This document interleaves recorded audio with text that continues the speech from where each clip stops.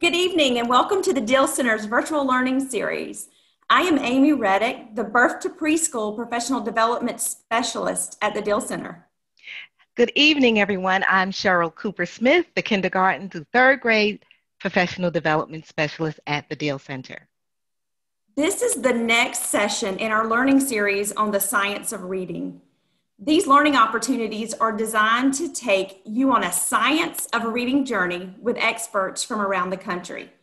Throughout this year, we will explore topics around oral language development, phonological processing system, orthography, morphology, fluency, comprehension, and reading difficulties. Our goal is to share how science has proven the brain learns to read and provide you with methods, strategies, and resources that translate that scientific theory into evidence-based practice. Our mission is to enhance educator knowledge, improve classroom instruction, and ultimately increase student achievement. Just a few housekeeping items before we get started. Our team will monitor the chat box, so please feel free to type questions and comments in the chat. We will hold questions for the presenter until the end of the session for discussion during our Q&A. And any technical questions for the team, we will respond directly in the chat box. And also, just remember this is a recorded session. Please be reminded the Deal Center is now offering continuing education units for attending professional learning events. And all attendees are eligible for CEU credit. However, there are a few conditions that must be met in order to receive these credits. So to receive the CEU credit, a survey must be completed and submitted at the end of each event. And more information will be provided after the learning session, so stay tuned. All right. Happy February to everyone.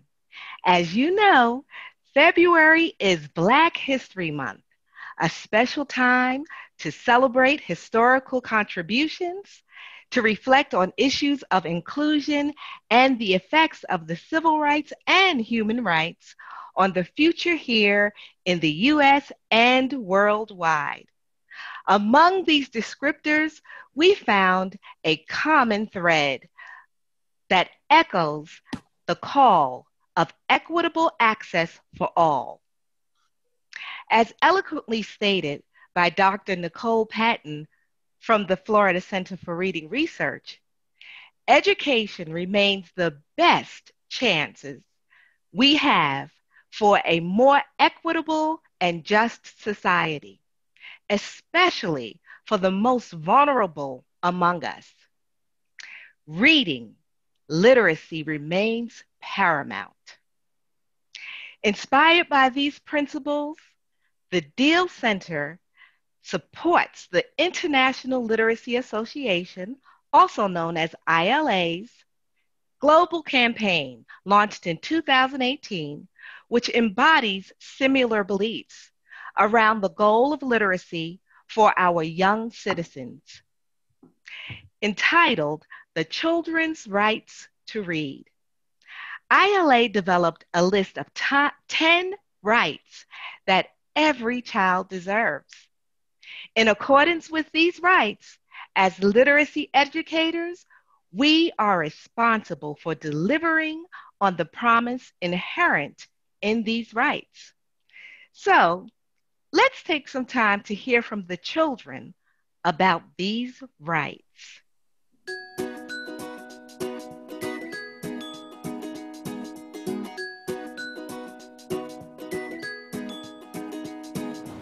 I have the right. Tengo muchos derechos. I have the right to own a vote. Zugang zu Büchern zu haben, die ich mir leisten kann. Ես ունեմ իրավունք տեսնել ինձ և իմ ընկերներին գրքի էջերում։ I have the right to read for fun. Ndinelungelo lokucela ucebo xa ndifuna. Angiradiro madibotolo kasomu. I have the right to share what I read with children all over the world. நான் வாசிப்பதை பற்றி பேசுவதற்கான உரிமை எனக்கு இருக்கின்றது. Ես ունեմ իրավունք իրովին ներկայացնելու այն, ինչ զգում եմ կարդալիս։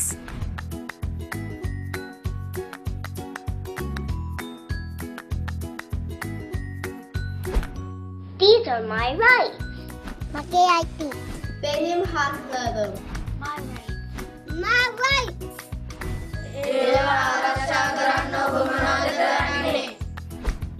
What will you do to protect me?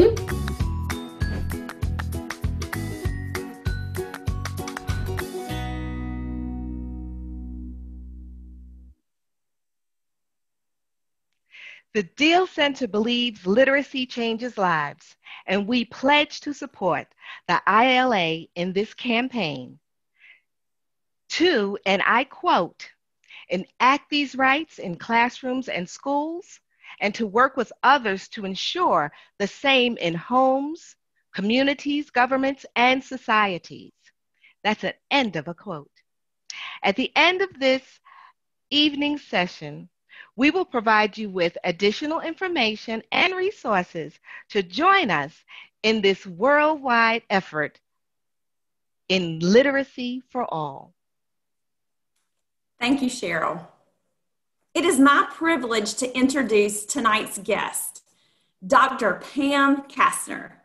Dr. Kastner is an educational consultant at the Pennsylvania Training and Technical Assistant Network, also known as PATN, in Harrisburg, Pennsylvania, where she serves as the state lead consultant for literacy.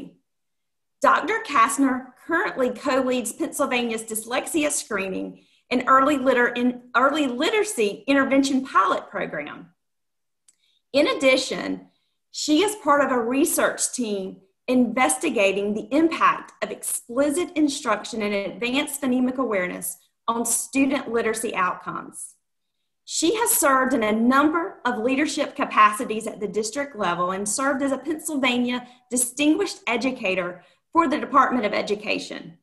She is a national letters trainer and certified reading specialist.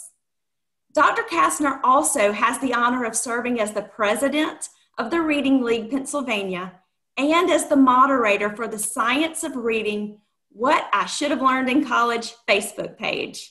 So without further delay, I would like to welcome Dr. Pam Kastner. Thank you so much for the honor of spending time with me this evening. It's just wonderful and such an honor to be here for the Deal Center tonight. Let's get started. It's going to be a busy night. Okay, so thank you again, Amy, for sharing a bit about my background. I am the state lead for literacy at PATN. I do have the honor of serving as the president of the Reading League Pennsylvania, but probably my greatest honor is being a grandparent. For those of you out there who are a grandparent, you probably truly understand that. I do have 6 amazing, wonderful grandchildren. Their names are Lola, Layla, Leo, Lily, Louie, and then the streak breaker, Daphne. So they range in age from 11 to 6 months. So it's just such an honor to be their grandparent, but also to be so engaged with literacy. So thanks for being here tonight. All right, so let's talk about the roadmap for this evening. This is going to give you an overview of how our evening will proceed. We're going to start out with the theoretical frameworks that underpin the science of reading.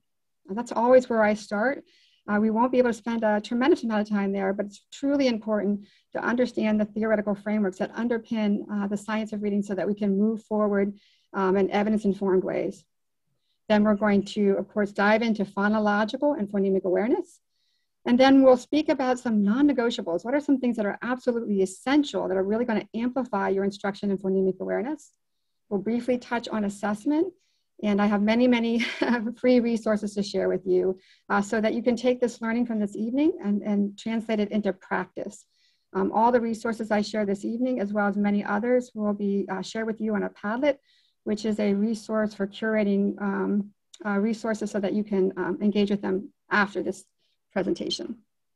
Okay, so let's start out with the theoretical frameworks. Could you give Cheryl and Amy a thumbs up if you're familiar with this theoretical framework? I see a lot of esteemed folks. I see university folks. I saw folks in the Rollins Center. So I'm assuming that this is probably A theoretical framework you're familiar with, yes? What are you seeing out there, Amy and Cheryl? Let's see.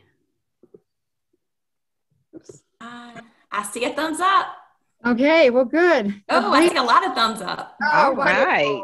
Oh, that's absolutely wonderful. Yes. Well, this is a theoretical framework that we typically begin with. It is called the simple view of reading, but of course we know that reading is a very complex skill. But Goff and Tunner in 1986 determined that there are two main domains that impact reading comprehension. Of course, one being word recognition. Can students read words accurately and automatically when they come to them in print? And do they know then, once they've decoded them, what those words mean, the language comprehension?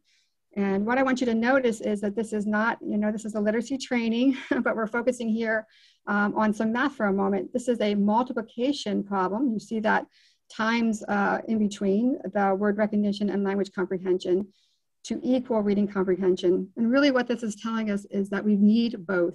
So if we have a student, and I bet you can think of students that you've had who may be accurate and automatic at reading words, but when they're done reading what they've decoded, they don't know what it means. So we might assign them a 1 for word recognition and perhaps a 0 for language comprehension. So maybe in the chat, you can tell me, what is 1 times 0? I bet you're getting lots of zeros there, right, Amy and Cheryl? That's right. I see some zeros, lots of zeros coming up. So they're good at math too, so there you go. All and right. On the converse side, of course, we know students who, when they are orally chatting with us, or if we're orally sharing a read aloud story, and we ask for a retell, that they have very good language, good syntax, good background knowledge, but when they themselves are trying to read in print, they struggle mightily. So in this case, we might have a 1 for language comprehension and then a 0 for word recognition. And so again, 0 times 1 is, and I'm sure you're seeing lots of zeros there. Yes. So it's really just to really lots focus of zeros. Good. To focus us on how important both of these domains are to skilled reading with comprehension in print. And the other theoretical framework that we always kind of bring to the surface is Scarborough's reading rope. And I'm sure if you knew the simple view of reading, you certainly know this framework as well. Hollis Scarborough actually created this rope for parents to help parents understand how complex and multifaceted reading is. And so what you're going to notice is that we have a direct alignment between Goff and Tumner's simple view of reading and Hollis Scarborough's reading rope.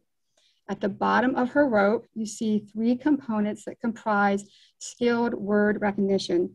And the one we're going to focus on a lot tonight is this phonological awareness, the ability to be aware of the sounds in language and larger language units, phonological sensitivity, perhaps at the syllable and onset rhyme level, but getting down to that phoneme, that individual sounds in words, that ability to do so. Of course, we know that it's absolutely essential to be skilled in phonological awareness and an alphabetic language, but we want students to be able to map those speech sounds onto print or graphings and letter patterns so that they can decode words. And then a sight recognition is one that Dave Kilpatrick and Linnea Airy has really brought to our attention. A sight word is any word we can read as if by sight, we're putting no phonic decoding into it. And in order to do so, you have to have real good phonological awareness and great decoding skills, mapping those to one another. That's what builds that sight recognition through an orthographic mapping process. So we don't have time to go into this deeply, but usually when I talk about the rope, what I do is I have pipe cleaners, and then we talk about how these are braided together. Do you see how in the rope, these 3 skills are braided together very tightly? And maybe someone in the chat, why is it so important that these be braided together? Since we have such an esteemed group here. And we're gonna get a little clue there on the slide. What do you see in Amy and Cheryl? All right. I don't see any takers so far. Okay, so these 3 skills need to be accurate and automatic. I know we can think of kids who can decode, they are accurate, but they're slow in doing so. So by the time they get to the end of the passage or the sentence, they cannot remember what they've decoded. So these skills must be accurate and automatic. You'll see that arrow there at the bottom. right? So what happens if a child is having problems with word recognition? This is what the rope is doing. It's pointing us in the direction for where there might be a problem, right? So we'll talk later about diagnostics, but whenever a child is having word recognition issues, this is kind of pointing the way to where there might be issues. Maybe one of these strands is not strong enough or it's frayed in some manner, and it's going to impact word recognition. So when we think about these theoretical frameworks, not only do they inform the component parts that are part of skilled reading, but they also inform our instruction, our intervention, and the materials and resources that we engage in. So just as in the simple view of reading, is it enough to be skilled at reading words accurately and automatically? It is not. We need to also be able to know what those words mean, and that's the upper parts of the rope. There are 5 components of the upper part of the rope. Background knowledge, if this is word knowledge. Our background knowledge is world knowledge. What do we know about the world, and what can we bring to print that we read about our background knowledge? Vocabulary, of course, is about understanding the meanings of the words that we're decoding. Language structures is our grammar, understanding the syntax and structure of our language. Verbal reasoning is all about inferencing and those idioms and similes and metaphors that we encounter in text. And then, of course, knowing the different genres of text, fables, fairy tales, eventually biographies, memoirs, things like that. Knowing how they navigate is really important in helping us read text and bring meaning to those. The skills at the top are, oops, we have a little background there, are we need to become increasingly, I'm sorry, there's a bunch of, there's a lot of background knowledge. Yes, I'm seeing that we're getting some background. That's coming from. But in any event, the top parts of the row become increasingly strategic, right? These are skills.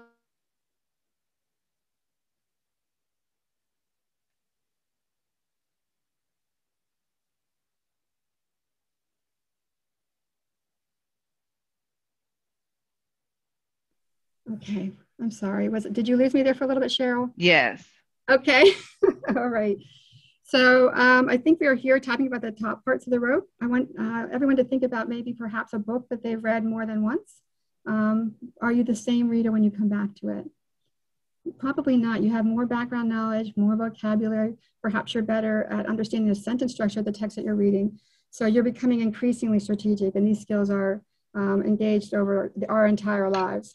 All right, so these 2 parts, again, just like the simple view, have to be braided together to be a skilled reader, right? And this happens over time.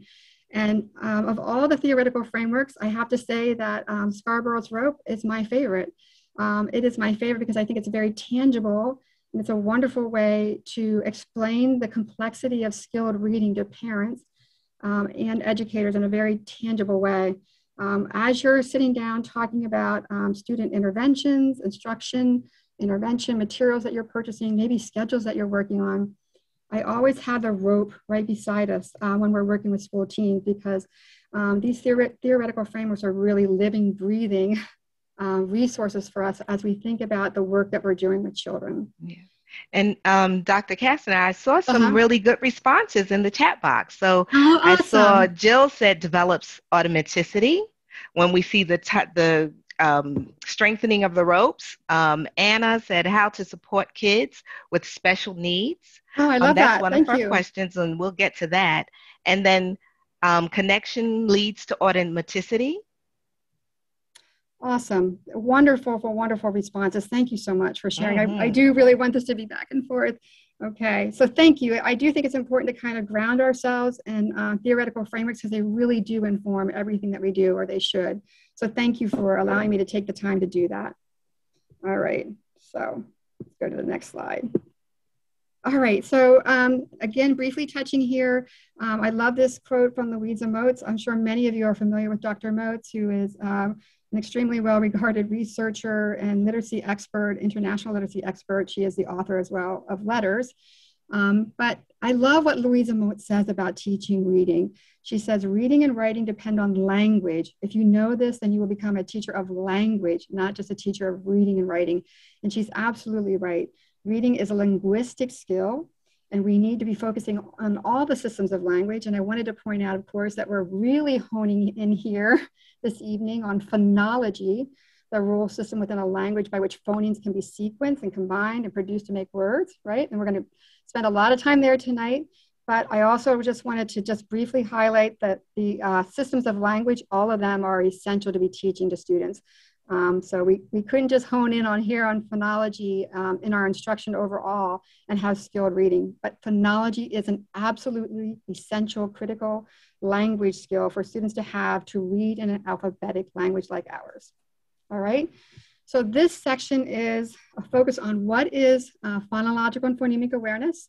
Again, a brief overview. We could spend a whole semester or more talking about phonemic awareness and phonological awareness, but we're going to focus on why it's important and just a bit on the research findings, all right? Because we want to spend some time in the how.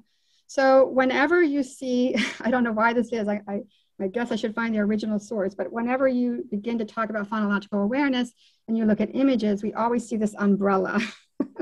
And I don't know why that is, but it is a good, I guess, analogy to talk about the subset and overarching skills of this linguistic skill. So phonological awareness, that larger umbrella term, is this phonological sensitivity and our awareness of our language, our written language, or spoken language system in syllables, onset rhymes, or individual phonemes. And when we get to the phoneme level, of course, we're talking about phonemic awareness. It's when we're aware of the individual sounds in spoken words, all right? So it's much more precise in this overarching understanding of larger sound units, language units like words, syllables, onset, and rhyme. It is more about the individual sounds that we hear within words or we analyze within words. And it's absolutely essential, as I said, in an alphabetic language. What we have done when we created our alphabet is basically we have created graphemes, and graphemes are letter patterns or letter clusters that represent phonemes, the speech sounds of our language, right? So when we created an alphabet, we created an alphabet to represent speech. Louisa Moats and her seminal text, which just the 3rd edition, speech to print. So when we teach, we need to be teaching from speech to print. That's how our students learn to read, and it's certainly where they begin to spell. They begin by sounding it out with speech, right? So phonological awareness, again, is this overarching umbrella term to discuss the ability for students to analyze syllables, compound words, onsets, and rhymes, and we'll talk about what that means in just a moment. But phonemic awareness is an awareness of the individual speech sounds of our language. All right. So what makes this so hard? Years and years ago, Dr. Marilyn Adams wrote this article, The Elusive Phoneme. And of course, it still is true today. It's because we don't attend to the sounds of phonemes when we listen to speech. So I'm talking to you quite a bit, but my language is coming out as co-articulated streams of phonemes. And the focus really is for you to pay attention to the meaning, right? But when we're teaching phonemic awareness, it's a very abstract concept to kids. We need to help them become aware that when we say the word, for example, sat, yes, it's coming out as these co-articulated, or sometimes Dr. Moats calls them smushed sounds, all one after the other, but so quickly, yes. But they had to become aware that the word sat is comprised of 3 phonemes, or 3 individual sounds, and those phonemes are s, and t. So it's a very nebulous, abstract thing for kids to determine this, because we don't talk like this. We don't break our speech sounds, our words into individual speech sounds. But if students are going to learn to read and write in an alphabetic system, that's exactly what they need to become aware of. And also, we're going to find out from Dave Kilpatrick's research, they need to become proficient as well, that we need to go beyond awareness to proficiency. All right, so why is this so important? As you can see on the slide, students who have reading challenges, not all, but the vast majority of students who have a reading challenge and a spelling challenge especially, they have some type of phonemic awareness challenge. I don't really want to say deficit. Maybe it's that it hasn't been taught yet. But in any event, the phonemic awareness is profoundly impacts students' ability to read and write in an alphabetic system. Of course, when we are decoding, right, we see a word, it comes into our eyes, of course, which can sometimes fool us, but it's a linguistic event when we're reading. We see the graphemes, the letter and letter clusters. We look at them in a sequence, and then we bring pronunciation to it. So it's critically important for students to be able to understand that words are made up of individual speech sounds, and they're represented by graphemes. What you see on the slide here is some research findings, but I think it's always more fun for you to be engaged with this as well. So I'm going to just kind of do a closed procedure, and I know it's going to maybe sound messy, but I think it's important to have you engage and participate as well. So I'm going to read the text that's in the white part, and just unmute, or if you don't feel uncomfortable unmuting, just you can say it where you are and not unmute, but you're going to read either out loud or wherever you are, the parts in the light blue, okay? So I'll pause and I'll wait for you. Here we go. Faced with an alphabetic script,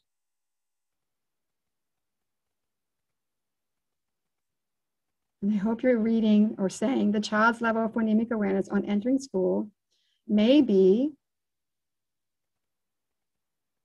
the single most powerful determinant of the success that she or he will experience in learning to read.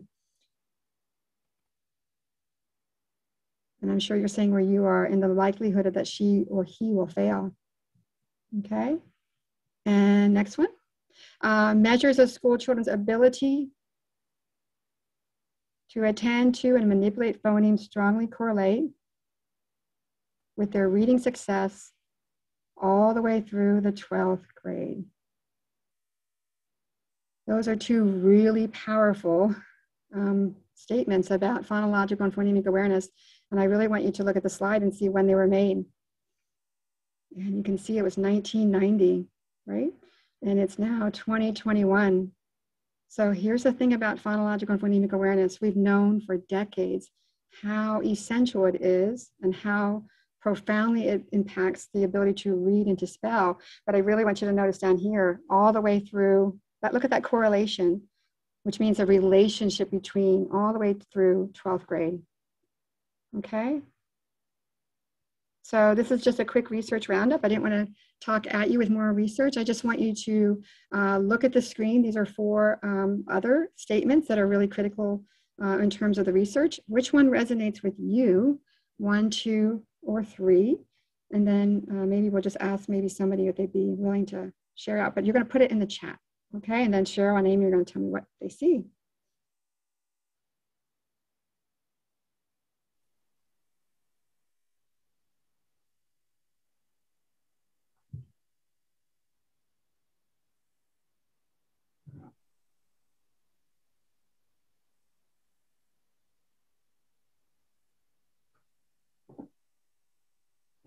So far I see 1s.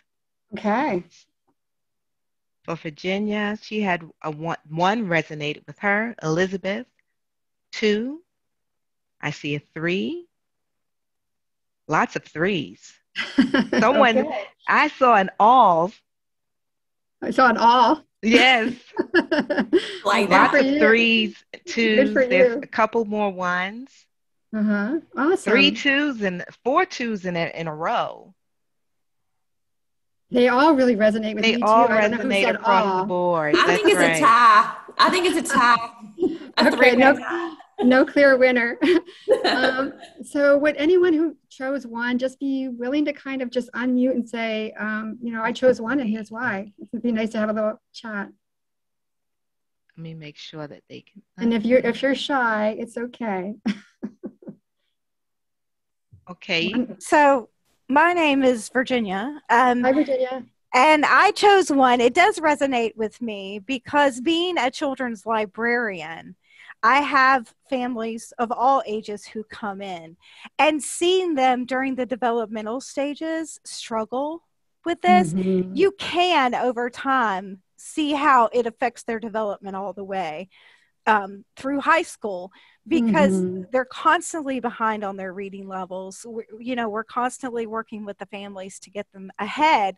And we're looking for new ways to support that, which is why I'm taking this, because the child's development of this word level reading is affected by this, and it can just begin to compound over time.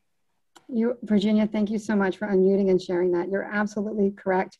We do need to get the kids as early as possible, first by really effective core instruction, right, at tier 1, so that we're teaching these skills in very effective ways, because we have to close that gap. Because Virginia, I'm sure you would agree with me, because I can tell that you're so passionate in your voice, that this is not only an academic concern, it's also a social, emotional, heartbreaking concern for kids when they have to come to school every day and they have challenges reading. How challenging that part is too. It's not just academics. It profoundly impacts a child's feelings about their own self-worth.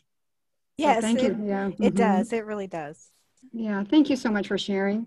Would someone be brave who chose number 2? Hi, this is Betsy. Hi, Betsy. Hello, Betsy. Hi, y'all.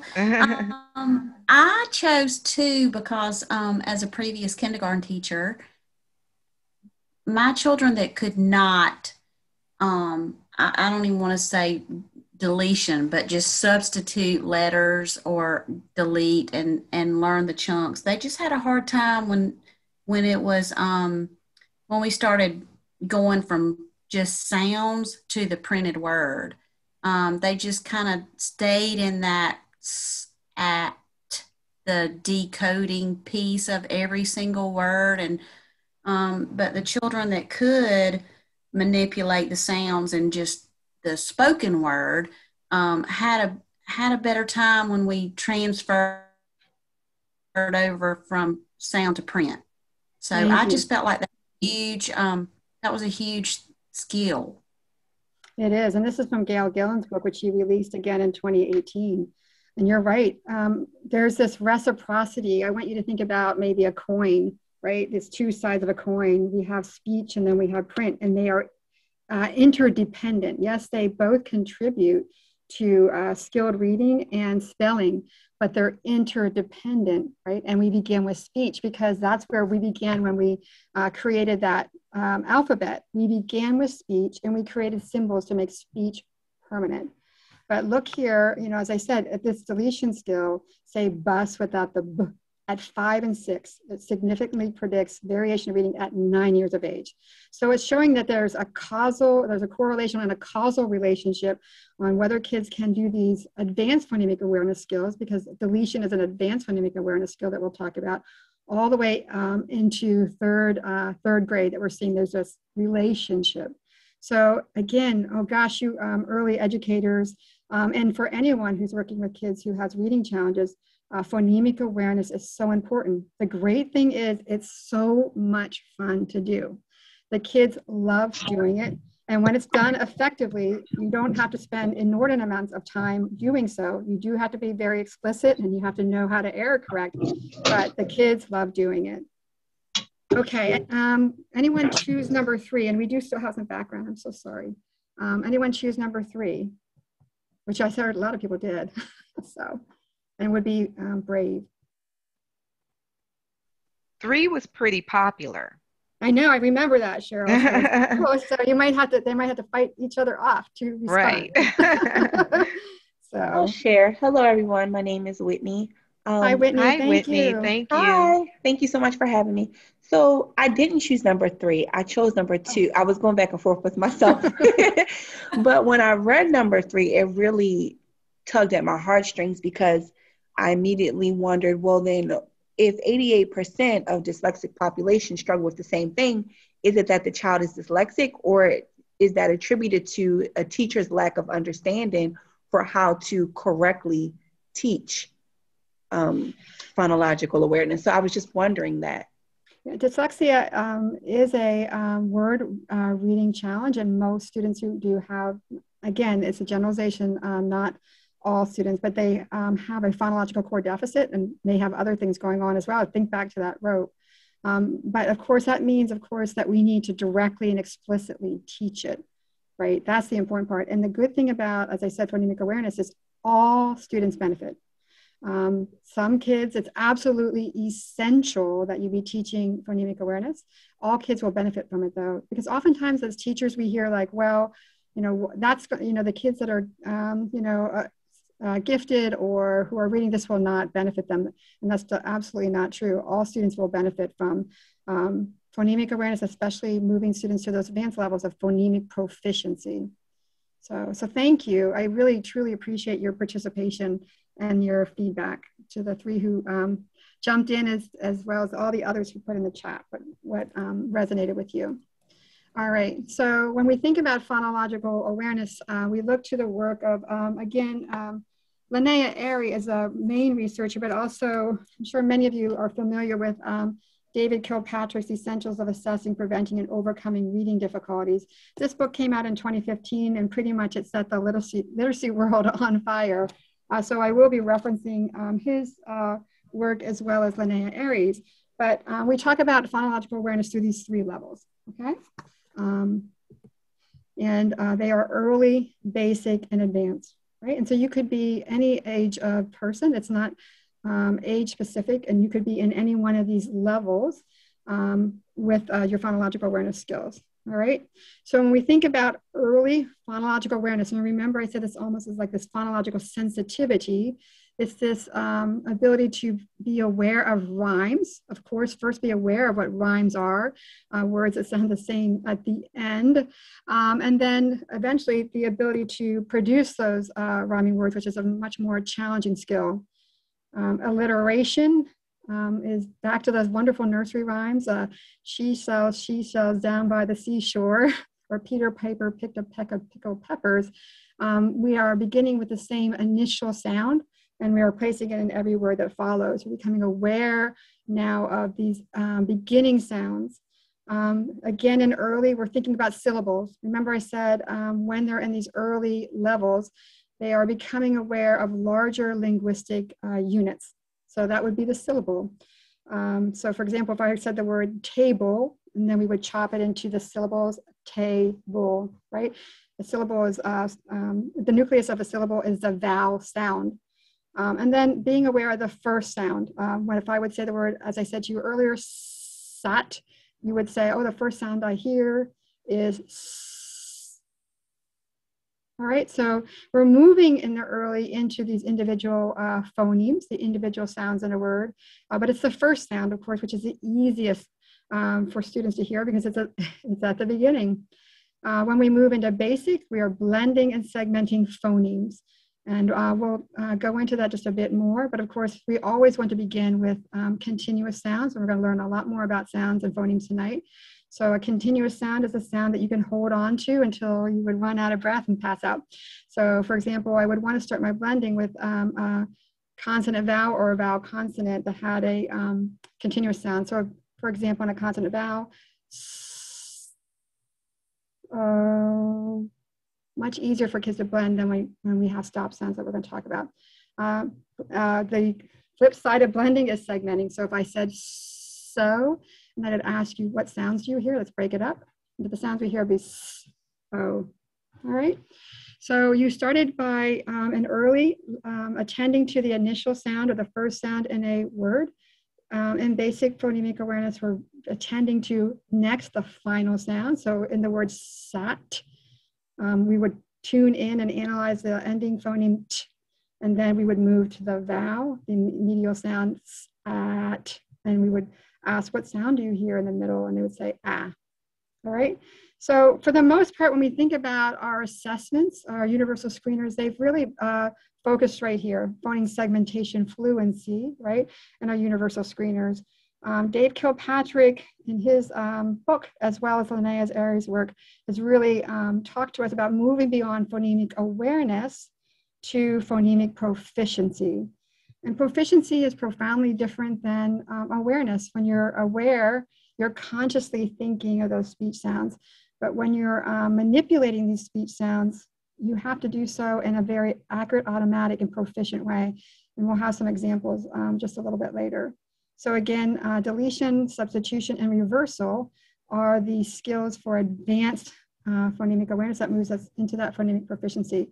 And what you're going to notice is it goes again from these easier to the more challenging, right?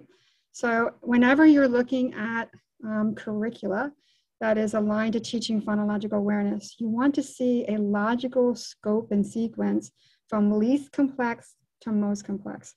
And we're going to look at what that might look like. In your handouts also, this was provided. This is the scope and sequence from the Haggerty curriculum, which many folks are using to teach phonological awareness. But what you're going to notice, of course, that it begins with the least complex and moves to most complex through each of these skills: rhyming, onsets, final and medial, blending, segmenting, adding, deleting, and substituting. So again, when you're looking at materials that you're teaching students with, you want to look for this logical scope and sequence. All right, so we're going to do a little bit of this. Okay, so we're going to start with early. So again, we talked about rhyming. So here's the thing with rhyming. I'm going to ask you to put in the chat, do your kids, because maybe this is just happening in Pennsylvania, but do your kids have problems with rhyming? Producing rhyming words, I guess I should say. When you would do a closed procedure, if you said, oh, my word is sat, can you give me a word that rhymes with sat? Are you having problems with that in Georgia, or is it just Pennsylvania? So I see here, Ashley said, yes, many of her pre-K students have problems with it. Jill said, yes, hers do too. Yeah. Kayla, yes, very difficult. Mm-hmm. And yeah. Karen said, yes, especially her ELs. Yes. Kyla said kindergarten, yes, there's problems there. Joy said, yes, many children have difficulty. Yeah. So it's not just Pennsylvania. Right. She said her son, oh, it moved. But soon, her son, this is the area where he has some difficulty too. My son was a reader, but he struggled with it. Yeah. Yep. Yeah. So I guess it's not just Pennsylvania. So we're going to talk about why that might be, right? And also we're going to talk about the influence or the variability that rhyming has in skilled reading, and how should we spend our time there, or should we be moving on to that phoneme? So when we think about rhyming initially, we just want to tune kids' ears into, can they hear? Like hat and cat are rhyming words. Rhyming words are words that sound the same at the end. Of course, we want to define what it is and give examples, right? And then have the kids repeat. So one overarching recommendation I have for you whenever you're doing phonological awareness is you want the phonological form, whether it be a compound word, a syllable, an onset, a phoneme, you want that in the kid's mouth. If you're giving a prompt, you want them to repeat initially when you're starting instruction, because you want to make sure that they have heard you accurately, and you want the word form, the phonological form in their mouth too. One of my favorite sayings is the ones doing the work are the ones doing the learning, right? So sometimes as teachers, we work harder than our students, right? So we start out by telling them what rhyming words are, and then we need to move to recognition. So let me just go through like a scope and sequence, and we'll talk about what it might look like. So I begin by telling students what rhyming words are, and then I provide, I had that word formed back in their mouth too, so they're saying them. So then I might say, I'm going to say 2 words that if the words rhyme, give me a thumbs up. If they do not, give me a thumbs down. Ready, listen, sap, rap. Then they would repeat, sap, rap. And then they would show me whether they rhyme or they don't. So I guess out there you probably have your what? I hope you have your thumbs up. So whenever I'm doing this with teachers and kids too, I always make sure that I do a show me signal, because if I don't have a think time and then kids responding at the same time, what happens is kids start looking around to their friends, and they're looking at what they're doing with their thumbs, right? So when I am asking for a response from students, I want to give think time. Think time is very important, but I also want them responding at the same time. So some of my teachers will have kids put their thumbs at their chest. One teacher, first grade teacher that I work with, she has her kids kind of put their arms out like this, and they put their hands at neutral. She'll do a rhyming pair or a non-example, and the kids either thumbs down or thumbs up. And then she asks them to go right back to neutral, because she wants formative information back from her kids. She wants to know who is getting this and who's not. So when we're engaged in whole group instruction, these ways for students to respond are really important, because they're giving the teacher information back about error correction, right? Or whether they can move on. All right. So I might then move to something like this, rhyme recognition. Which words rhyme with lid? Listen, did, said.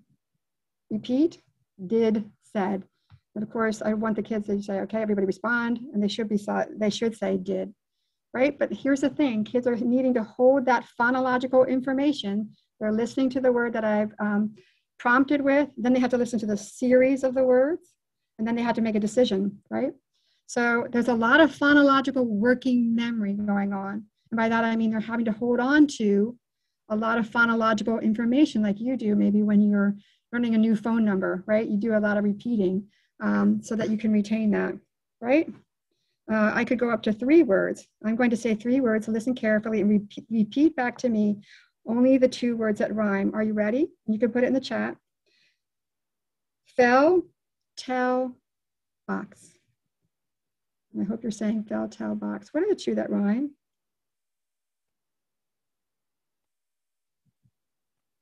I bet you're seeing fell and tell in that chat box, Cyril and Amy. Yes, lots of fell and tell. Wonderful. All right, now here's where our kids really have the challenge. They have a challenge with rhyme production. All right. So I'm going to start with a nonsense word, and I know this is an oral practice, but you're going to put it in the chat in orthography or written. I'm sorry about that. But let's say I have a word. I say my word is sat. Give me any word that rhymes with sat. It can be a real word or a nonsense word. I see hat, bat, mat, cat, mat, cat, that, awesome. rat, awesome. chat, nonsense word, gat. There you go. So when we're doing this, when we're asking students to produce, whenever we're asking them to produce something, that's a much higher skill, all right? So you're asking them to generate a new word. So if it's a real word, I want you to think back to the rope. Yes, they're pulling on their phonological awareness skills in order to do so, but what else are they pulling on? What else are they needing to use in order to generate that word? And I hope you're thinking language comprehension. They have to have that word in their receptive and expressive language, right? So it's so hard. You're asking kids to pull on 2 areas where they're having to think about the phonological and phonemic aspects actually that are happening with this word when we're producing a rhyming word, but you also have to have that word in your receptive and expressive language to produce it. That's a lot of work going on mentally for kids to do. And it's actually, we're going to talk about advanced phonemic awareness. It truly isn't a substitution skill in many respects, because I said sat and you said hat. I heard that. So you're substituting the initial phoneme and mapping in a new word. That is an advanced phonemic awareness skill. Yeah. And that is Pam Kastner's hypothesis for why this is so difficult for kids to do, because you're thinking that, oh gosh, when we get to rhyme production, I'm still in rhyme, and that's an early phonological awareness skill. But truly, when you're asking them to produce, you are asking them to substitute, and you're also asking them to pull on the language, their receptive and expressive language. All Dr. right? Kastner, I saw a quick question. Okay. Does it count if they give you a made-up word? If they give made-up words, does it count? It does if you say it does, in the sense that I don't mean that to be facetious. I just mean if you say, like, give me any word, it can be a real or nonsense word. Of course it counts, and it is easier for kids to give you a nonsense word, because if you say hat and they can say, I don't know, blat, that's not really a word, or do you understand what I'm saying? They can kind of just peel off that initial sound and just throw anything in there that they might know. Any phoneme is going to be okay. But if you ask them for a real word, you're asking a much more challenging skill. You truly are, because now they have to think about, I have to change that phoneme to a phoneme that makes a real word. And I also have to have that real word in my phonological lexicon and my semantic lexicon. I have to have it in my receptive and expressive language.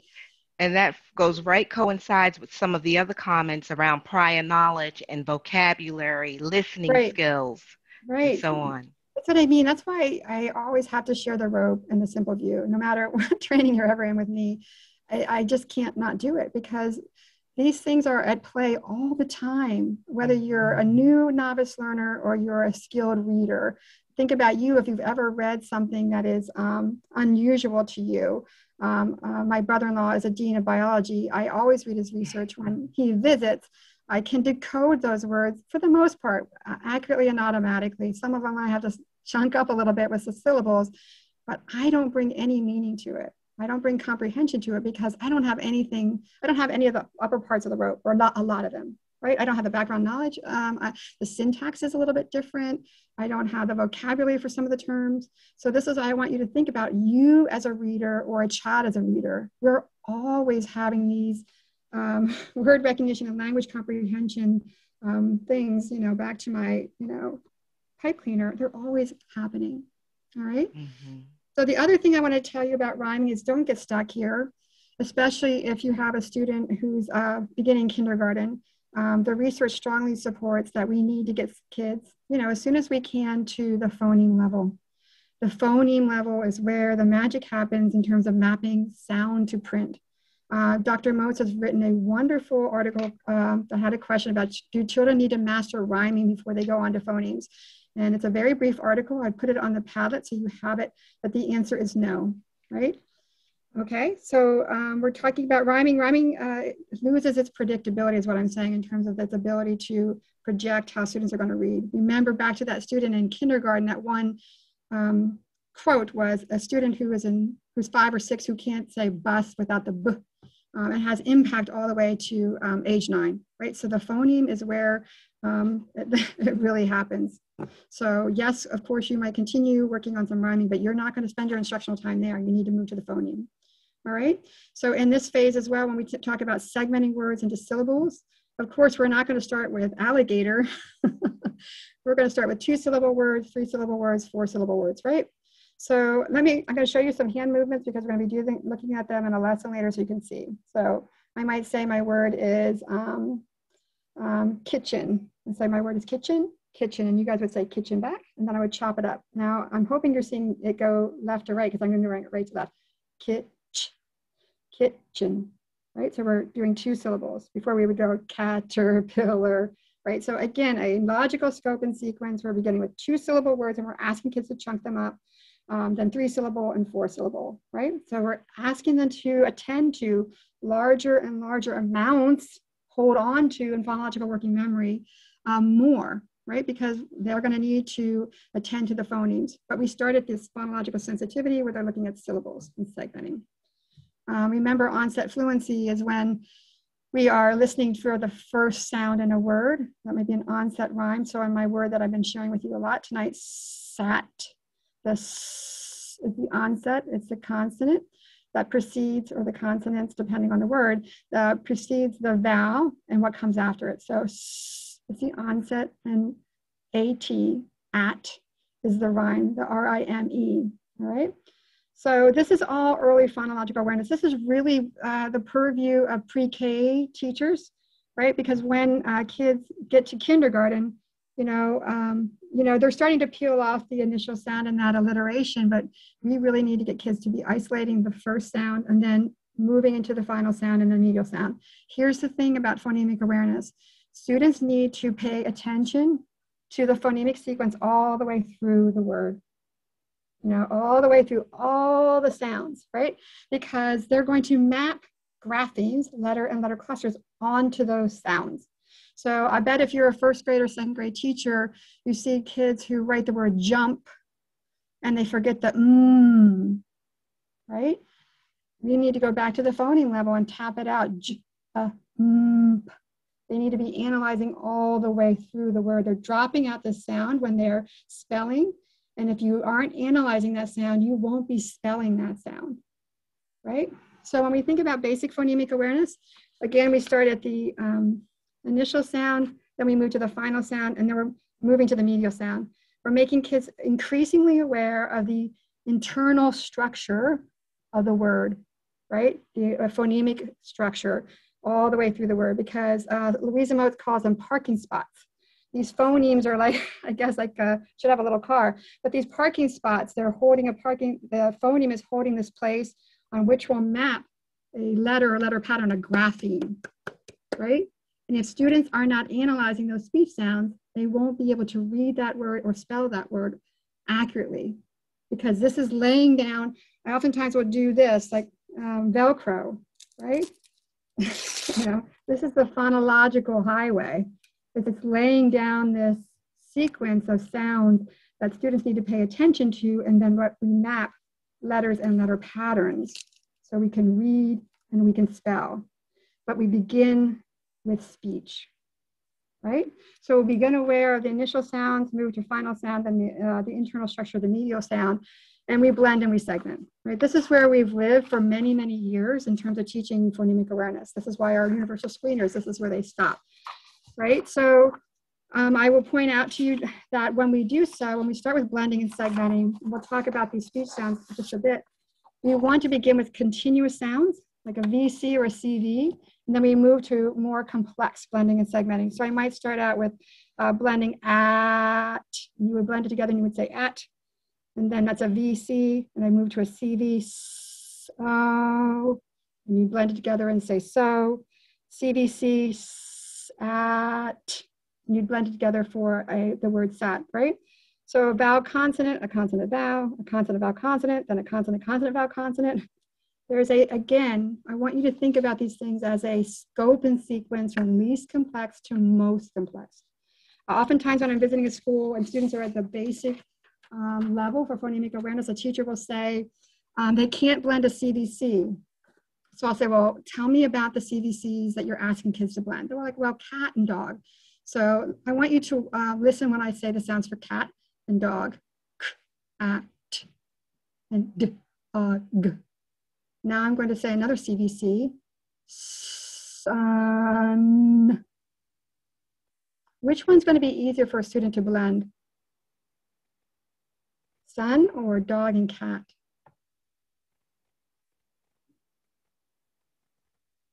And I hope you can put that in the chat, and Cheryl and Amy can tell me what you're seeing. Easier to blend. A lot of suns. Yeah, why is that? Anyone want to unmute and just say, like, why is that? Because they can hold on to that S sound until they move to the next sound. Yes, because they're continuous sounds and they can hold on to them. And, you know, remember I said phonemes are elusive? A k, at is a lot more elusive than a sun. But here's the thing, we as teachers need to know that, right? Because what we know influences how we teach. And I'll say, you know, true confessions here. You know, no one taught me this in college, right? And I know, you know, it's probably not just in Pennsylvania, right? So it's so important that we understand our language system, because when I share with, you know, teachers the speech sounds of our language and their features, and then they begin with a continuous sound like so, or sun before they go to cat and dog, all of a sudden their kids can blend these CVCs, right? They just needed a very intentional, explicit scope and sequence, and a teacher who had that knowledge, right? Okay, so then when we get to advanced phonemic awareness, this really is been brought to our attention, as I said, from David Kilpatrick. His book, pretty, like I said, Set the World on Fire. And he talked about the need to manipulate phonemes so that we were engaged in developing proficiency, not just awareness, because you have to be aware of sounds, phonemes, which is really important. For instance, in SAT, you need to be aware that there are at 3 phonemes, and those are the phonemes. But to become proficient, you need to be able to be accurate and automatic with those phonemic sequences at the unconscious level. Think about any skill that you're really good at.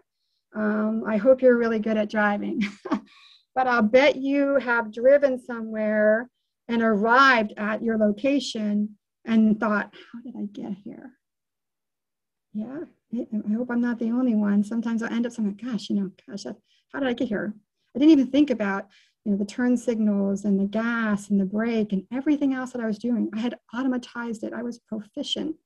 I didn't have to put any cognitive desk space into it at all. That's what our kids need to be. That's the level that they need to be aware of or unaware of when they are manipulating phonemes, that they're so aware that they're unaware, right? And so when we move to these advanced phonemic awareness skills of deletion, substitution, and reversal, that's how we are helping them, all right? So let me just try a couple with you. Deletion. Okay, here we go. We're going to go back to sun. Say sun. You repeat sun. Now say sun, but don't say s.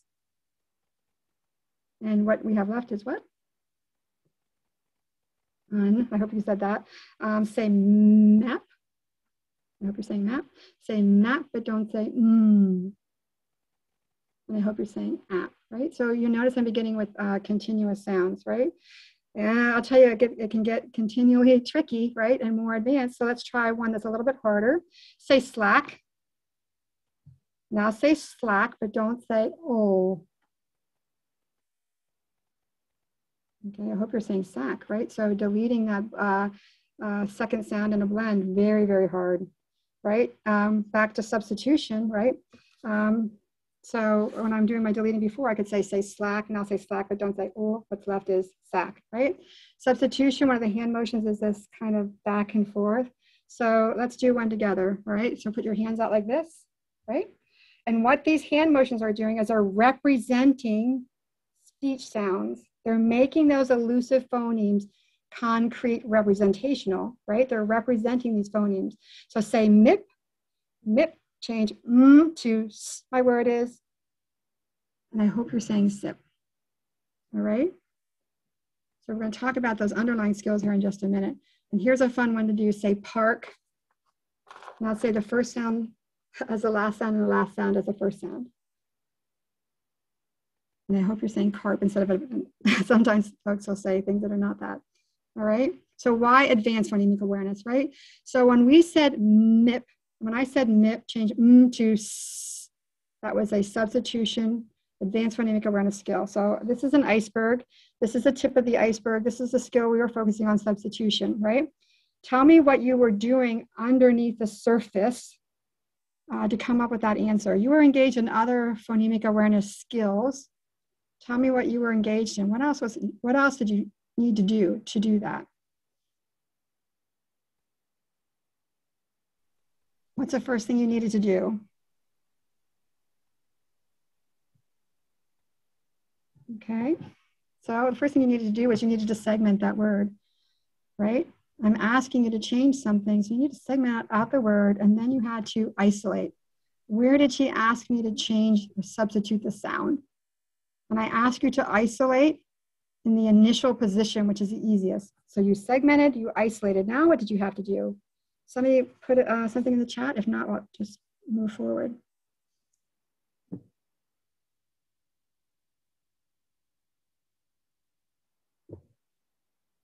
Okay, you had to delete. You had to take out the you had to add or substitute in the s, and then you had to blend it. And did anybody think about that? Put a yes or a no when you were doing that. Were you thinking about all those sub skills that you were doing? Yes or no?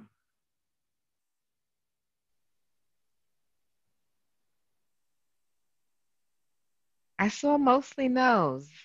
So yeah. 1 or 2, yes.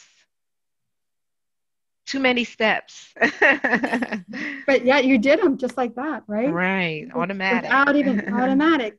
So see, do you see the difference between— Someone said it was automatic, that's right. Oh, good.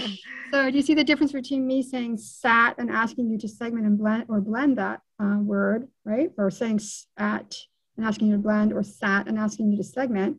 You need to be aware. But when you went from MIP to SIP, you were proficient. You were aware of the speech sounds, the order of those speech sounds, and you were able to manipulate those speech sounds, and you didn't think about it. That's proficiency. And that's where we need to get our kids if we want to help them map those speech sounds onto print, right?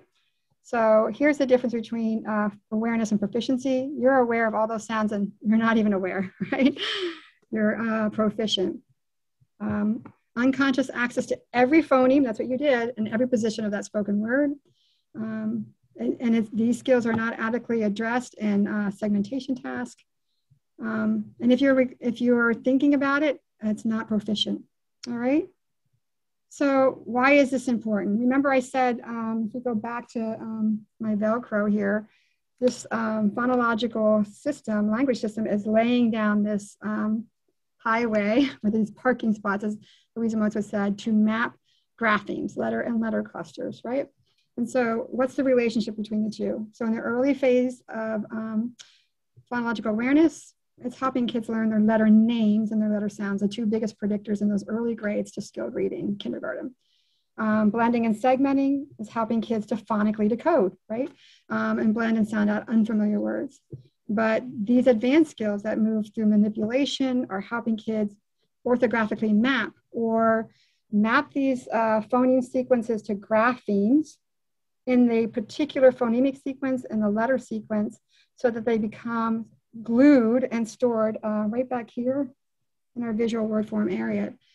So it is mapping the sound and the print together so that these words can be stored in that exact same sequence phonologically and orthographically. So the word eventually through repeated exposure becomes as if by sight. But we don't get to that sight word vocabulary without these underlying skills of mapping sound and print. All right, so there's this reciprocity between the two. All right, so you've been sitting for a while, probably. I don't want you to have to sit forever. So let's do some fun things and have you engage in maybe standing up and sitting down. Because phonemic awareness, of course, is all at the oral level. When the minute you put print with any of these skills, it's phonics. So phonemic awareness, all auditory, manipulating these sounds and becoming aware of them. But when we add graphemes, letters and letter clusters, it becomes phonics. And sometimes, you know, we get mixed up with our terms. So it's really important that we understand what is phonemic awareness and what is phonics.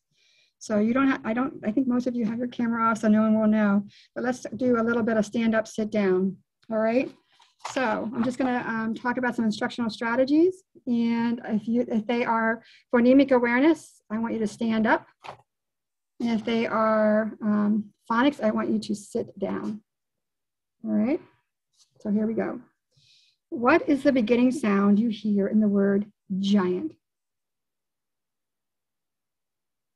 So I hope you're standing up because that's a phonemic awareness, right? Beginning sound. What letter makes the sound? And I hope you're sitting down because that's phonics. We brought a letter in there. How many sounds are in the word truck? I hope you're standing up because that's phonemic awareness. Do the words light. Oh, I'm sorry, Cheryl. I was just saying we got some responses coming through on the chat. Yeah, we sit too much anymore with Zoom, so I wanted to get Fanika and Whitney are right on point. All right, thank you. Do the words light and fight rhyme? I bet you're standing. What two letters make the sound? And I hope you're sitting, right? Because you got letters in there, right? Change the I in chip to ah. What word? And that's phonemic awareness.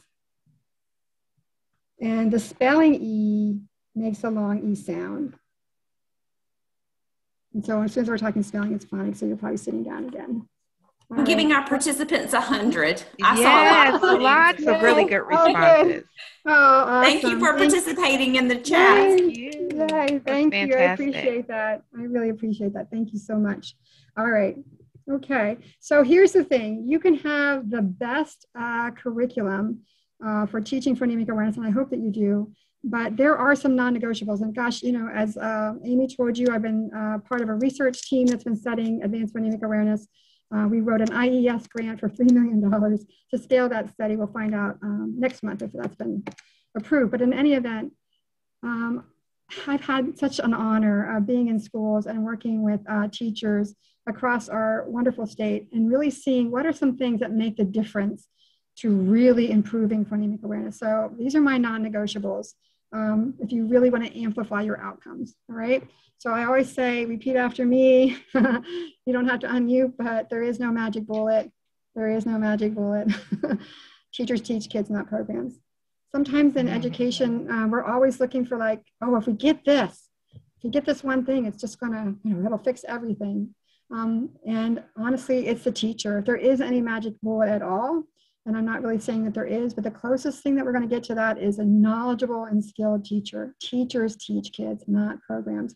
Because even if your program is not as ideal as we would like and aligned to the science of reading as we would like, a teacher with knowledge can make up for that. But even if we have a good program, if we don't have skilled teachers, we're not going to get the same outcomes that we do when we have them together, all right? So we've been talking about this a lot. I've been modeling it for you throughout our time together. We need to teach from least complex to most complex, right? From simple to complex. And so this is just a summary, really, of what I've been talking to you about since we started, right? That we, of course, oral language is a foundation of all, right? And then we're moving through these phonological sensitivity, these early phonological awareness skills, and we're moving up into these early basic phonological skills. We're blending and segmenting, right? But then we're moving up to those advanced skills we're manipulating here, right? So whatever your curriculum is and your instruction is, I really encourage you to look at the scope and sequence and see if it's moving from least complex to most complex. And it should mirror this kind of stair step from simple to complex, right? The other thing I want you to look for is, does it give kids enough practice? Sometimes I really feel there's a practice gap where we may introduce something and all of a sudden we move on, right? So good curricula gives a lot of practice, distributed and cumulative practice. And it also, as I said, goes from this least complex to most complex and lots of opportunities for kids to practice. Why is that so important? Number one, for you as a teacher, it's giving you so many opportunities to see formatively where your students are with those skills and error correct, right? And we're good at the things that we practice, but we also need feedback about that practice. And that's that error correction. So look to see what your curriculum looks like, right? The other thing we're going to spend a little bit of time on is the speech sounds of the English language. You cannot be skilled at teaching phonemic awareness if you don't know how to teach the speech sounds of English. There's just no way around it. So we're going to spend a little bit of time talking about the phonemes of our language, and there are two classifications, consonants and vowels, and how to articulate and make those speech sounds, okay? So before we start going into this section, could you put in the chat box, and I'm sure you're all going to get this answer correct, how many speech sounds in the English language? How many phonemes in our English language?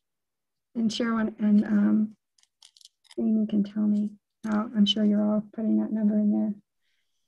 But I'm sure you're I'm seeing lots of 44, 44, yay! 44. Yay, yay, yay. Yes. Dr. Jean would say, kiss your brain. So kiss your brain. All right? Yes. So there are 44 speech sounds. How many of those are consonants? Put that in the chat. How many consonant sounds? So I know we have 44. How many are consonants and how many are, well, we'll start with consonants.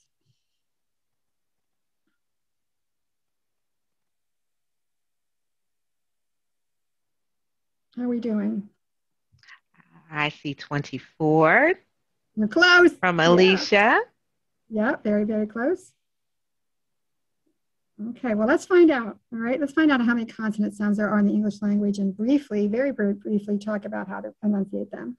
I cannot express enough how essential it is for we as teachers to accurately and consistently model pronunciation of the sounds correctly. Because if we schwa, we add that to the speech sounds of our language, guess what our kids will do? They will schwa. If we schwa, they schwa. And I know one of the schools I work with actually got me a t-shirt that said schwa happens, and it absolutely does. But we really want to be aware of how we're articulating the speech sounds, because what we express out of our mouth will come out our pen. So when your kids might be writing bat and they're writing B-U-A-T, it's because they are pronouncing the B phoneme with a B. So whatever comes out here is going to come out that pen. All right. So, the awareness, the speech sounds for kids are speech sounds, of course, but they're also articulatory gestures, right? And so this is a pretty heady statement. It facilitates the activation of graphophonemic connections. And what we mean by that graphophonemic, grapho meaning like the letters, the written system of our language, the graphemes and the phonemes, right? So it's activating this relationship between speech and print and speech, right? It's a two-way highway, right? And it's securing them in memory. And we want to make sure that we're doing that in a good way. So Letters has graciously allowed me to use and share their consonant chart. And this is a consonant chart from Letters, and it's talking about place and manner of articulation of our speech sounds for consonants, right? So when we think about place, I could put my mouth kind of like this way. It's whether the sound is happening in the front, middle, or back of our mouth, right? In this back part. So I bet you're guessing that for the sounds that are made in the front of the mouth, like p and b, easier for kids because they can see them and feel them here, but maybe sounds like they're in the back of our throat, like k and g, much more challenging for kids. So when we think about the phonemes, consonant phonemes of our language, we think about place, where in our mouth is happening. This is the front and the middle and the back. And then the manner, what's happening with our mouth, lips, teeth, tongue, and our vocal cords, right? And I'm here to tell you that kids can learn these things and they learn them well. And it helps them to become better spellers and certainly better readers as well.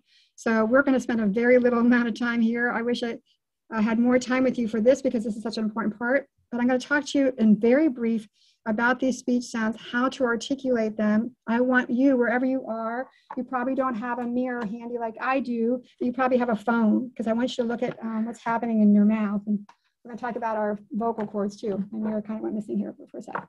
All right, so stop sounds, very quick burst of air. Oh, there's my mirror, right? They're going to have a quick burst of air and they're going to stop. That's why they're called stop sounds. And I think you'll notice that they have unvoiced and voiced partners, right? So we're going to put our lips together and I'm going to model the unvoiced lips together sound for the grapheme P. Watch me. Put your hand here when you're doing it on your throat. Now I want you to turn your voice box on. Right? So we have these partners. These are stop sound because it's a quick burst of air and the breath stops. So these two are minimal pairs. That means they are similar in their articulatory gestures, what's happening with our mouth, our lips, our teeth, our tongue. But one is voiced, the b, and one is unvoiced. Here's what happens. Oftentimes kids will spell p with a b or a b with a p. And it's a voicing error. They're either turning their voice box on or they're not turning it on when they should. All right, we're going to put our tongue on the ridge behind our teeth. We're going to do the t and the d. Watch me, t, d. All right, I hope that you're doing that as well. And then remember I said front, middle, back. Now we're going to the back of our throat, the k and the g. All right, so these are stop sounds. They have a quick burst of air and then they stop. So would these be good sounds to start blending with? Yes or no? Put it in the chat. And then Amy and Cheryl can tell me what you're seeing. I'm seeing lots of no. Oh, yay! Yes, No. these would not be good ones to start with because the sound stops. And that phoneme is even more elusive. Now we're going to move on to the nasal. Fantastic, everyone. Oh, yes, thank you. Okay, next we're going to the nasal sounds, and that's because the airflow is going directed through our nose. You know, when you get a cold, you sound so funny. That's because the airflow cannot go through our nose to make those sounds. Now I'm going to put my lips together, and I'm going to make the sound for the grapheme M. Watch me, and you can do it wherever you are too. Ready? What do you notice about that sound? Is it a stop sound or does it continue? What do you see in the chat?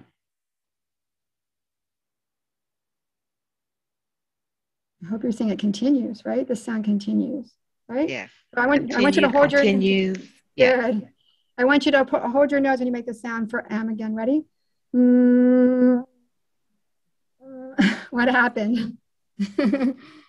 You could not make that sound any longer, right? Yep, that's what Jill said. It continues until you hold your nose. And these are sounds usually when they are next to a vowel, like M or am, or they get co-articulated or smooshed together. That's why the kids drop them out. Tongue on the ridge behind our teeth. Watch me for that sound for the grapheme N. Right, that's a continuous sound. And then at the back of my throat, I can sing, right? So anything that's in a row or in a column, oftentimes kids will confuse, and you'll see that in their spelling and their writing. Our fricative sounds have some friction. I'm going to do them quick. Watch me. They're going to have partners. My teeth are going to be on my lips. We're going to make the sound for the grapheme F. One way it's spelled. Ready? And now I'm going to turn my voice box on. Whoops. Oh my, that went fast. Sorry about that. I touched that. All right. So, and all right. Now the most attractive one that's coming up. It's too bad we're not with partners. We're going to put our tongue between our teeth, and we're going to make the unvoiced sound for the grapheme TH, or the digraph TH, and the voice. Watch me. My voice box is turned off, and now I'm going to turn it on, like in the word the. Right. So when we have a sound wall, usually where is the word the on a word wall? Is it, where do we usually put the word the under on a word wall? Usually we see it under the grapheme or the letter T, right? And we've told students that T says T. So when kids begin to write, they begin with speech. And that's why a sound wall could be really helpful to students, right? Because you're seeing sounds on our consonants that are not on a word wall. All right, now these two pairs, one will be voiced and unvoiced, the tongue on the ridge behind my teeth, and and are these continuous sounds or stop sounds? I hope everyone's saying continuous, right? And then I'm gonna have my tongue put on the back on the roof of my mouth. Watch me, this is unvoiced and voiced partners. Shh. And zzz, like treasure, measure, genre. And at the glottis, we're all the way back here. I'm seeing lots of continue, continuous. Awesome. And we have, right? And this was just most recently moved to a fricative. Earlier, I had it down with the glides. All right, affricates have, they act like stop sounds and fricatives because there's friction. Any consonant has some obstruction to producing them. And we just have two. One is unvoiced, watch me, and then you can do it too. And then I'll do the voice partner, ch, and j, ch, and j, right? Clip those sounds. Our glides and our liquids, they glide into the vowels that precede them or follow them, or the vowels that precede them. So they glide into, and that's why they're called glides and liquids. All right, so we'll go over those quickly. Now, this was recently in the new letters consonant chart, the WH unvoiced and the W were moved here to the glides. So the WH unvoiced is typically not said in America. Now, if you were in Britain, possibly you would. You might say, whilst I go for tea. It's almost like a sound. It's a whisper of a sound. But in the United States, we mostly voice that, and we say whale. So say whale for me and put your hand on your throat. Do you feel vibration? Whale. You're not saying it, whale. It's not that whispery sound, right? Our tongue pulled on back on the roof of our mouth, the sound for Y. And gosh, I'm in a big conversation with our state lead for speech around this sound, because there are two ways that we've seen it pronounced or articulated. One is y, and the other is ye. And so that's a big controversy right now. There's a lot of different examples out there. It's either y or ye. And that ye as in yellow, makes it a continuous sound. And then our liquid sounds, we're gonna put our tongue on the ridge behind our teeth. Ready? Make the sound for L, the grapheme L. Oh. And then the hardest one to make of all is this R sound. It's not an it's almost like a little dog barking.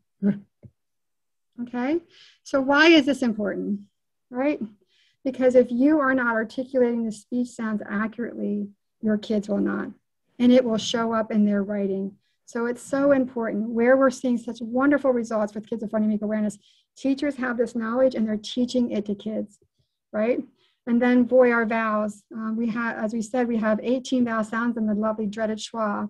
So I want you to look at my mouth, ready? As I make the vowel valley. It's in the vowel valley. So watch my mouth. I'm going to go right down the left-hand side of the vowel valley, and I want you to tell me what you see. E, A, I, A. What do you see? E, A, I, A. Your mouth gets wider. Yes, it does, right? Up here, I have this tight smiley. E, I, ah. Now watch me go back up. E, I, o, u. Right? Closes up and rounds. What do you notice about the phoneme E and I? E and I. Are they in close and articulatory gesture? E, I. Anytime that a vowel is close in articulatory gesture, kids oftentimes will confuse them when they're spelling, right? Because they need a mirror to see the difference between an E and an I. But look at the difference between an E and an ah, right? So remember, when we were teaching these, we want to teach those that are far apart in this valley so that they don't get confused. And we always want to be teaching them with our mirror. And your SLP, your speech language pathologist, should be your BFF. Okay, so what might this look like in terms of transferring this phonemic awareness into print, into a sound wall?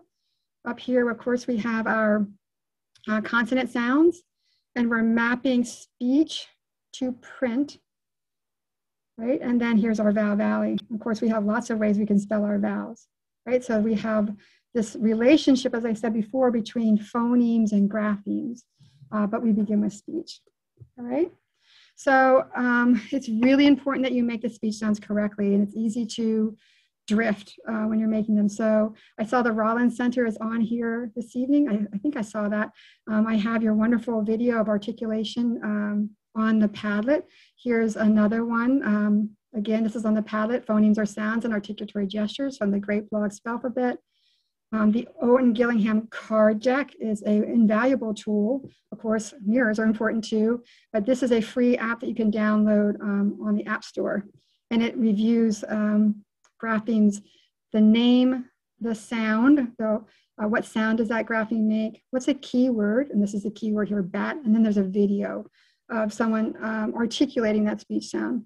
Keywords are especially important because you want to make sure that they actually make the speech sound that they are saying that they do. Oftentimes in classrooms, I'll see xylophone for X, and we know X is two phonemes, or a box or a fox would be appropriate, or I see an egg, which sounds a lot more like an A than an eh. So we're a keyword like echo or edge would be a much better choice. So keywords are truly important because kids are anchoring to those. This is another video that is on the Padlet to show you how to make those speech sounds. So I wanted to leave you with resources for how to make those speech sounds after our brief introduction tonight. All right. All right. So teach skills least complex to most complex. Teach those speech sounds of the English language. Model them correctly. And then, of course, we want to engage students in multi-sensory, multimodal ways for students to engage with these phonemes because they are elusive. But we want to use common language so that they're described the same way to kids. Oftentimes our kids who are at risk, they have things explained to them one way in core, another way in tiered intervention, and maybe another way in an after-school program. So we want to make sure our language and our hand motions are the same. Dr. Kastner, sorry to interrupt. I just wanted to let everyone know we shared the Padlet link in the chat. Awesome. Awesome. Yay, there's so many resources on there for you. I hope that you really take advantage of them. Okay, so we want to make sure our language is consistent, and if we're engaged in these hand motions, that they are consistent as well, that everyone is doing them the same way, because we want common language and common instructional practices among all the folks who are engaging with our kids. This is a resource that was adapted from the work of Elisa Van Hecken to go through each of these phonological and phonemic awareness skills to guide your language and to guide your hand motions. And then, of course, usually what I put in this column is usually don't be careful not to schwa, all right? So that is a resource for you, right? Because sometimes I found that teachers don't, it's hard for them to describe the skill that they're going into. So it's good to have common language, again, and common hand motions. It doesn't necessarily matter what your hand motions are as long as everyone is doing them the same way. I have some schools who've made up their own hand motions for things. It's fine with me as long as everyone's doing it the same way, so it keeps it consistent for kids, all right? So Virginia Berninger talks about this as language by ear, language by eye, language by mouth, and language by hand.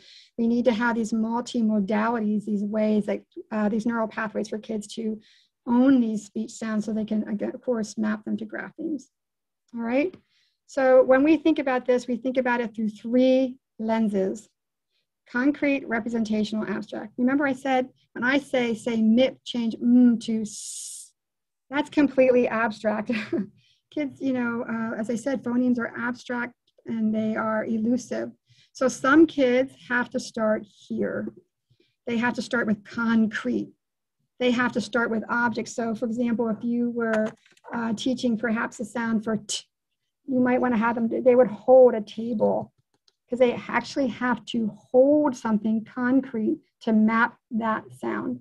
And you can kind of see in this, you know, image where students are mapping items that they've, you know, concretely held onto and sorting them by their individual or initial phoneme, right? So maybe a student can't do this at the all oral level. You need to go backwards, right? So when we move from concrete to representational. So for example, if I remember I said my word is MIP, I can say it, change to S, my word is SIP. This is representational. I'm saying it and I'm moving it, but these chips are representing speech sounds, right? Because kids may not be able to do it all orally. Right? Then we might move to verbal with hand motions. My word is MIP, change to S, my word is SIP. Right? So I'm verbal, and now I'm doing hand motions. Then I could say my word is MIP, change to S, SIP. So students are doing it verbally, and they're accurate, but they're doing it in more than 2 seconds.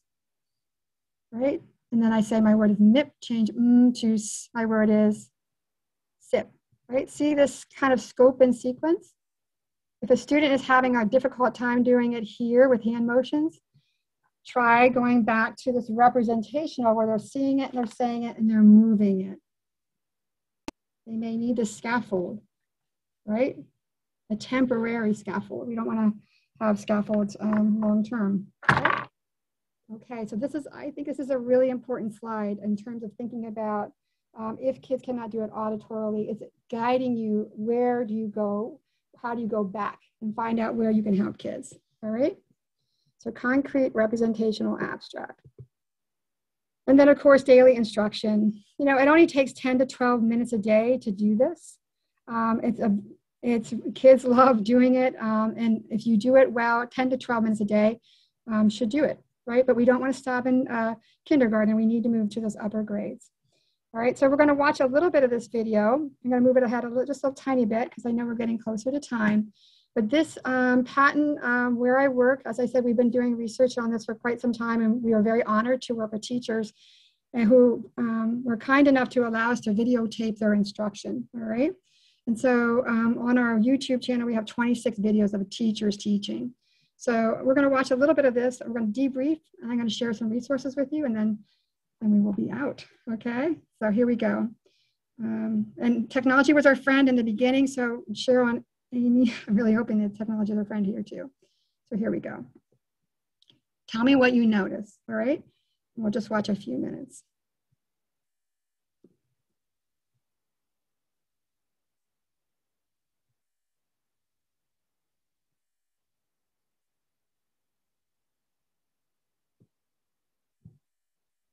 O-R sound is or. Letters are E-R sound is Letters are I-R sound is I'm going to move it up just a tiny bit so you can see some of the phonologicals. They started with the card pack. Hopefully it'll move the buffer. Your real word? Yeah. Can you think of a different one? I'll come back. Diego. Somebody. Nice. Avery. Braden. Hamburger. Hamburger. Sharamburger. Sandburger. Hamburger. Nice. Shoulder. Shoulder. So what she's doing there is giving a word and they're creating a rhyming word. Avery. Is older a real word? Like I'm getting older, right? Can you think of a different one? Braden? Cololder. I like that. Clean. Okay, we're gonna move up ahead. Just want to watch some onset fluency. Watch this. Chance. Oops, a little bit further ahead. There we go. Sword. Fling. Smooth. Trace. Drill. Crane. Okay, so what they're doing there is they're listening to a word that has a blend and they're peeling off the initial sound and they're punching it out. All right? What a good job. What a good job. What a good job. What a good job. What a good job. All right, I'm going to chop it up. You blend it together. Good. Lance. Z. Bronze. Twin. S. Okay, what you're noticing there is the students are given the individual sounds and they're blending it together, but they are doing that with blends too. All right? You notice the hand motions for that, right? That was fantastic. All right, I'm giving you 3 words. You're gonna punch out the end sound. Here we go. Sleeve, have, live.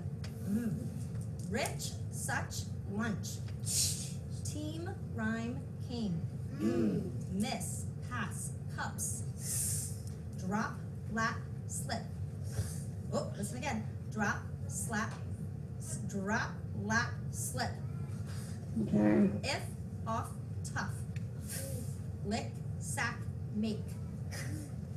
Cloth, path, both. Swish, push, cash. All right, warm them up. All right, chop up your word. Plenty. There's segmentation. Change.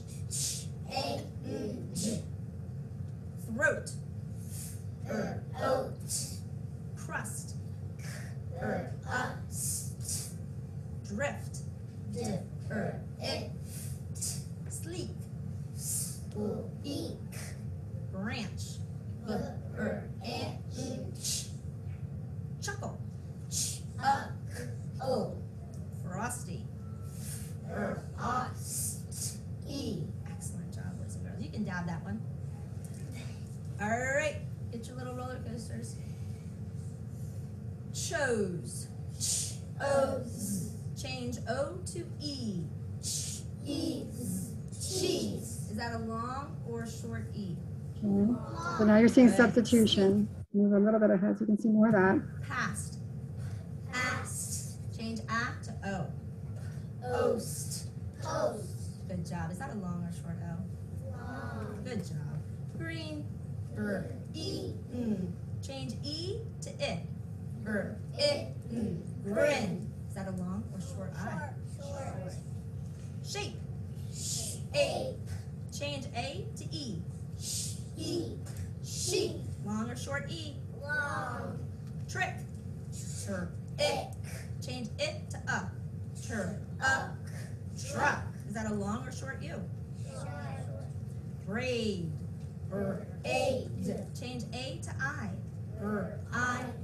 Ride. Long or short I? Do you hear I? It's a long one, you're right. Band. And. Change and to bend. Nice job. Is that long or short E? Short E. Very good. Give me some fireworks for that. All right, friends, I'm going to give you the first sound, then I'm going to give you the rest of the word. Repeat the first sound. Okay, then we'll put the whole word together. Add O to the end, and the word is add ask to the end, and the word is d. Add ice to the end, and the word is Add eat to the end, and the word is add own to the end, and the word is add ear to the end, and the word is g. Add eight to the end, and the word is Add each to the end, and the word is the end and the word is whoop. Add all to the end and the word is roller coaster. Woo! All right, last part, friends. I'm going to give you the whole word. We're going to take away the end. You tell me what's left. Pitch. Without itch, what's left? More. Without or, what's left? Light. Without ite, what's left? Take. Without ache, what's left? Sing. Without ing, what's left? Goat. Without oat, what's left? Car. Without R, what's left? Dance. Without ants, what's left? Gem. Without M, what's left? Known. Without own, what's left? Good job. I'm good stuff. You're good stuff too. Good job, boys and girls. Give yourself a round of applause. Okay. So a couple minutes to talk, and then I'll go over the resources that are on the tablet for you. But what did you notice about that? What are some things you noticed? Could you unmute and just chat a little bit, just for a couple of minutes? It was such a quick flow to it. Like, it just really went very quickly. The kids stayed engaged the whole time. Yes. Yeah. So would you say these kids are moving, they are phonemically aware or they're phonemically proficient? What do you think? They're proficient. They're proficient. They're just, now this is a week 22 lesson. All right. So the children were engaged in doing this 5 days a week. So 22 times 5 is 110. They've been engaged in moving towards this for 110 lessons, right? So you see how they're becoming so proficient, and it's got this nice rhythm to it, right? And they went through so many skills. Yep. They practiced so much in such a short period. And did they seem to be able to was the teacher following the pace of the students, or moving too quickly, or just right? What would you think? Just right. Just right. Just right. And I think this is the art too, when you're teaching phonemic awareness. Do you think this class looked like this on day one? No way. All right, so probably not. No, Proficient. Yeah, Stephanie is a great teacher, but even on the first day, right? Right. Dr. Kastner, one of our participants said they would love to see a video from day one and compare it to this one. You know, honestly, I will tell you, because I've been, like I told you, I've been engaged in this for, several years now. I would tell you that typically by week 3, if you're doing it every day, your kids are into a rhythm. Now, are they this automatic yet? No, but this is where we need to get kids. And she was doing this in 10 minutes a day. And this is when I say, aren't our kids worth 10 minutes a day? Right? Yes, they are, on such an important skill that has such an impact on their ability to read and spell. And are they having fun? Yes. In some of the classrooms, I know the one teacher called this the brain book, and the kids, she got even a millisecond off the structure when she did. They, are we doing the brain book today? Right? So our kids can do this. And what do you notice about her modeling of the speech sounds? Pretty good, huh? Clear and concise, and a great perky pace. Yeah. Yes. And so they're developing a great processing rate themselves by functioning at that rate. Thank you for saying that, because that's so important, right? You remember the skills that we're good at were automatic. We don't even think about them. Those kids are proficient. They are building a reading brain that can wire those speech sounds to graphemes that will help them read and spell, so they can focus on meaning and not decoding. And they're having fun doing it, right? Laura said it's a wonderful to add movement to the skills as well. And did you like the little celebrations she did in between? I loved it. Isn't awesome? Just kept them motivated completely through. Now, I worked with, in this particular school district was where we did our research study. I had 40 teachers that I was working with, and part of our work was they got to see each other teach. It was so amazing. Teachers rarely get to see each other teach. And it was really cool to watch as they learn from one another. And they learned, I hope, something from me as well in the PLC. But as they learn from each other, they were learning best practices for teaching this, but they were stealing each other's kind of celebrations. And so because of COVID, we were going to do like not a blooper, but like a celebration video, but we never got a chance to do that. But they had some really cool, fun things. That's giving kids a feedback to like, hey, you did great. And now we're going to the next thing. And it's so engaging for kids. All right. Now, we didn't get a chance to do a lesson ourselves, but honestly, I think it's so important that you have this knowledge. And I do want to tell you, of course, that you have all these videos on the Patent YouTube channel and a link to them on the Padlet. So, of course, anything that we're teaching, we need to assess and look for. So these next few slides that you have are some look fors. They're kind of like the canary in the coal mine. If you see kids exhibiting these behaviors, it's kind of a look for saying, oh, I better check into this a bit more.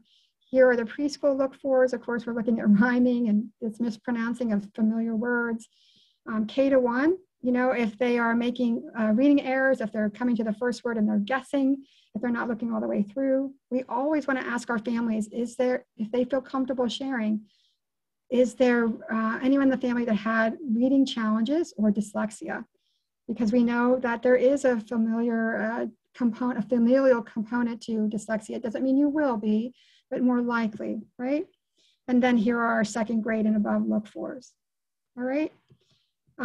These are some free phonological awareness surveys that I would just, assessments I would encourage you to check out.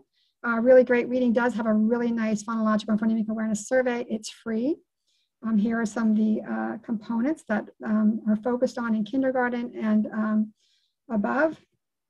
David Kilpatrick has generously offered his phonemic awareness, phonological awareness screening test, the PAST. It has 4 forms.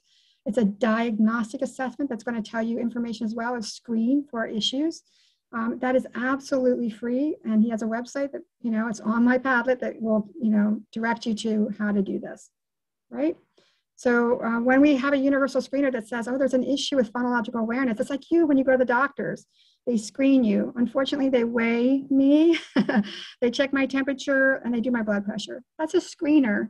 But if they see like I have a high temperature, they're going to use a diagnostic. It's important to understand why the child is having problems with phonology or phonemic awareness, not just that they are. So diagnostics tell us why.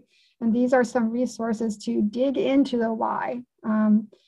A diagnostic screener for phonemic awareness, all right? And this is a norm reference one. Your school psychologist and your speech language pathologist likely has it. Now, on the Padlet are so many free resources for you, all right? Recently, I have had, unfortunately, people, I've been working on these Padlets for years. I have 92 of them. Some people have remade them and said they were their own completely. They completely remade them, put their name on everything. So I've had to move forward with some copyright and some, you know, asking people not to remake them. So I am generously sharing them with you. Everything on here is for free for you. You'll notice lots of videos to, you know, reinforce how to teach those speech sounds. Here's a link to all 26 videos that you can watch teachers engage in this phonemic awareness lesson. This is a Reading League session that I did on phonemic awareness. If you want to check that out too, here's the Rollins Center, the wonderful video there too. So many free resources for you to transfer this knowledge into practice when you go back to your classrooms. All right. I strongly recommend that you visit the University of Florida Literacy Institute. They have generously created many wonderful resources you can use, whether you're face-to-face or virtual. It is a must-visit site. So we're not going to have time for that either, too. I'm sorry. I hope to be able to get to everything tonight. There's never enough time when I'm with teachers, I have to say that. There is so much gratitude in I'm sorry, I feel the chat terrible. box for the resources, Dr. Kastner. So many thank yous. Thank you so much. So I'm sure you will notice your numbers go up. I want them to go up, please do. I mean, that's why I've created all of them, and I've always shared everything I do free. I don't think that money should be a barrier to the science of reading. So everything I create and share at no cost, you know, free. I want to. So I know this is fast-paced. So I really encourage you to continue the conversation if you like with me. Please email me. I am, as Amy knows, and I think Shara does too, I am pretty prolific on Facebook and Twitter.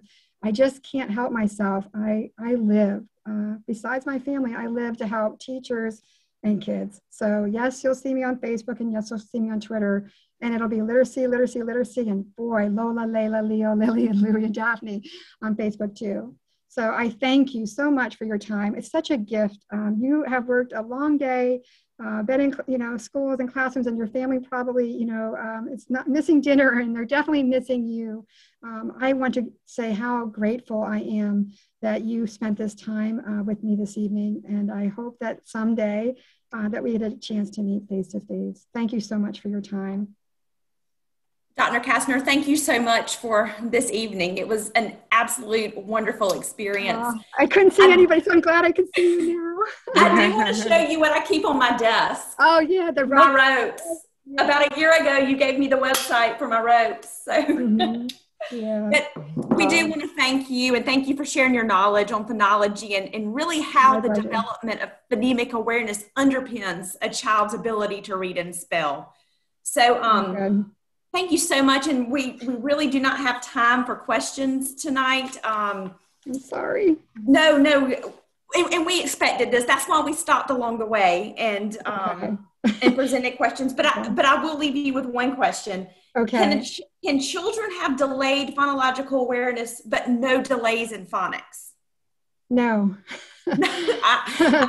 They're back to this, right? Yes, and we wanted to hear you say that and repeat that it's just phonological.